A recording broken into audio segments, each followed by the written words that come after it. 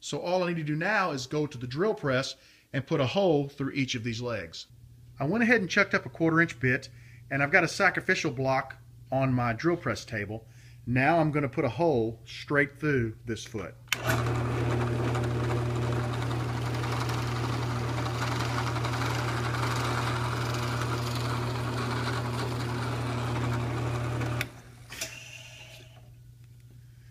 And I'll repeat for the next 3 feet, and we'll move on to the next step.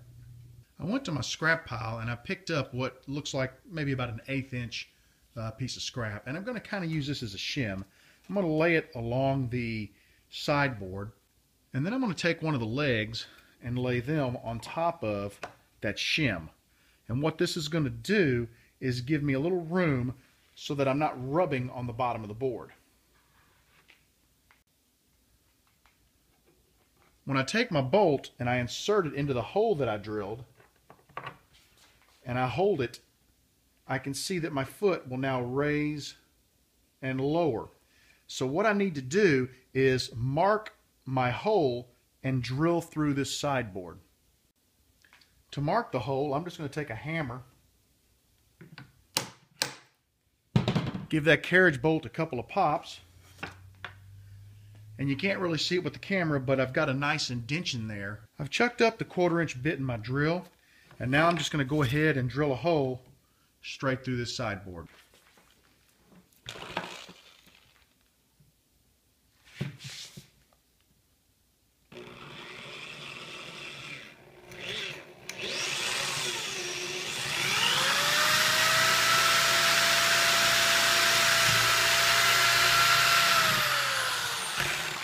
To install the leg, I'm just going to put my carriage bolt through my sideboard.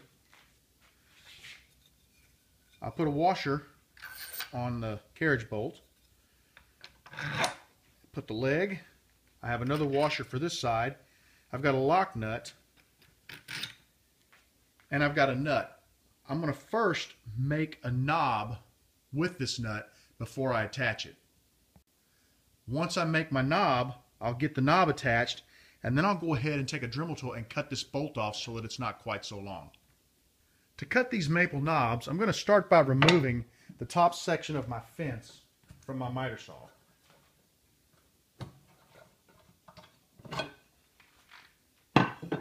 I'm going to lock the saw in the down position. I'm going to take my maple, lay it against the blade, and put another block of wood here as a stop block.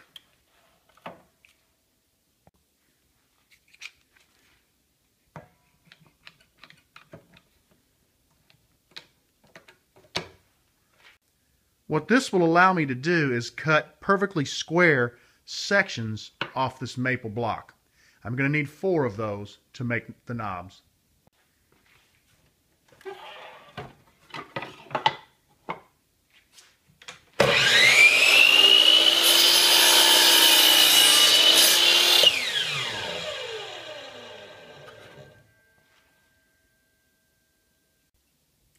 The nuts that I have for the carriage bolts are about a 1/2 inch in diameter.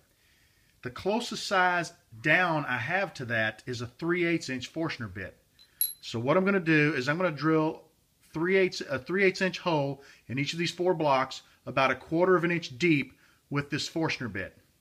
Then I'm going to take a 1/4 inch bit and drill the rest of the way through the block so that the carriage bolt can go through the block. At that point, I'm going to take a hammer and I'm going to drive this nut into the 3/8 inch hole.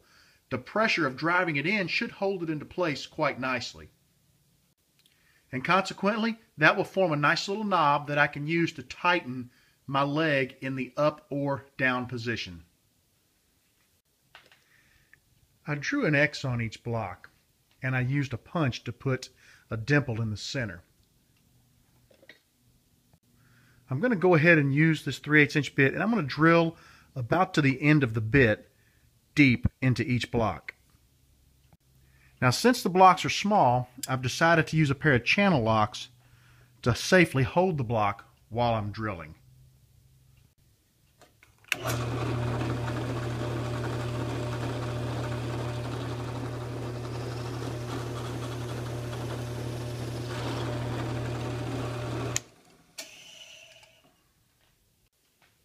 I've chucked up my 1/4 inch bit, and now I'm going to go ahead and drill the rest of the way through each of the blanks.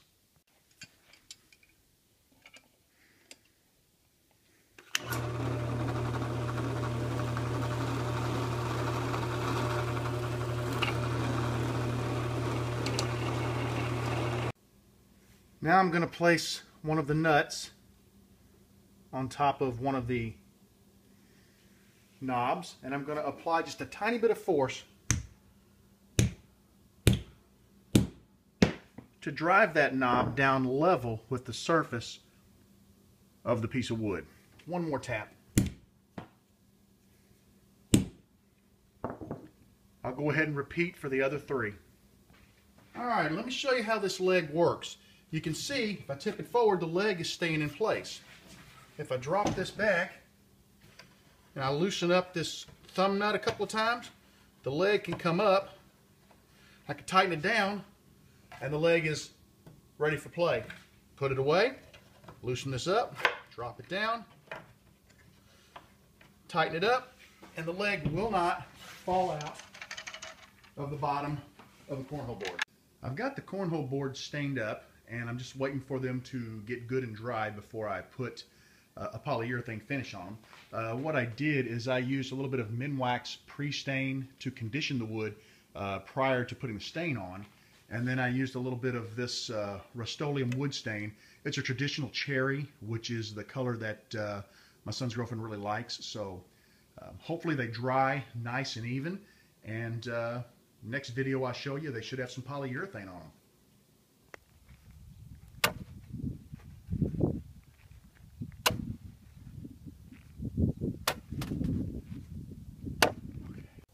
I've applied 2 coats of indoor-outdoor spar urethane to kind of finish off the cornhole boards. I'm really happy with the way they look.